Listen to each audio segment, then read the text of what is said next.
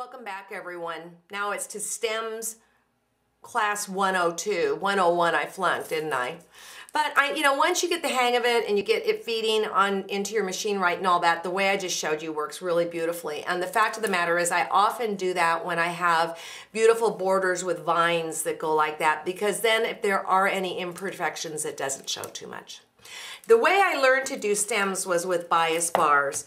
And in the olden days, there were these metal ones, and I really love these metal ones. I'm not sure if they're still available or not. The problem with the metal ones is that you literally could really burn your hand because they get so hot. Then they came out with these plastic ones, which are a little more friendly when it comes to safety matters, but I don't care for how thick they are. But if you can't get your hands on these, okay, well, these will work. Okay, so what you do is you look at the pattern and you determine how big you want your stem to be. And how big you want your stem to be is going to be by the width of this. So let's see if I've got a stick that goes with Sue's pattern. I'm kind of surprised she didn't go with 1/4 inch because that's usually my get-to, but then again, that's why she wins the ribbons.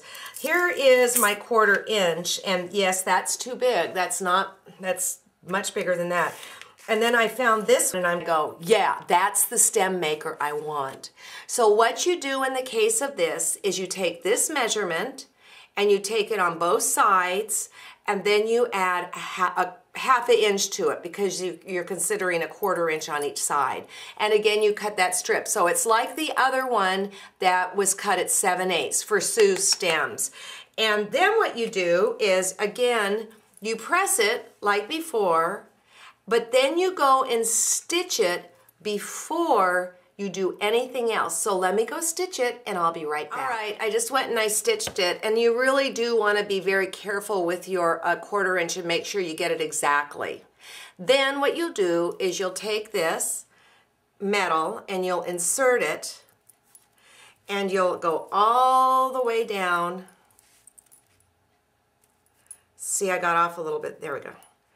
It's going to be a tight squeeze, but that's okay because then that means that you're getting a consistent stem.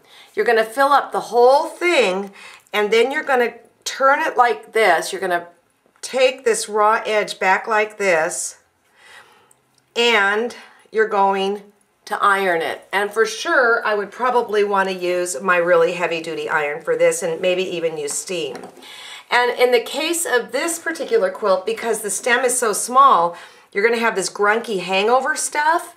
And so then what you're going to do is just trim it off.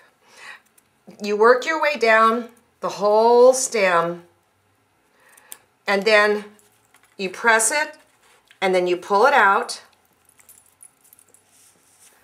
And there is a beautiful, beautiful stem ready to go. Again, it's not on the bias because it's a straight stem.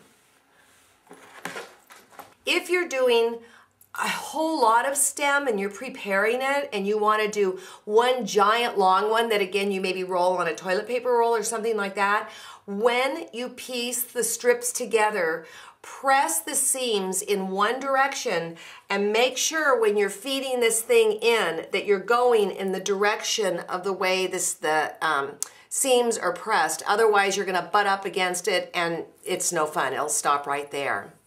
So I want to show you next another way to prepare stems that you don't need any tools or anything like that. I think you'll like it, and it's pretty easy to do.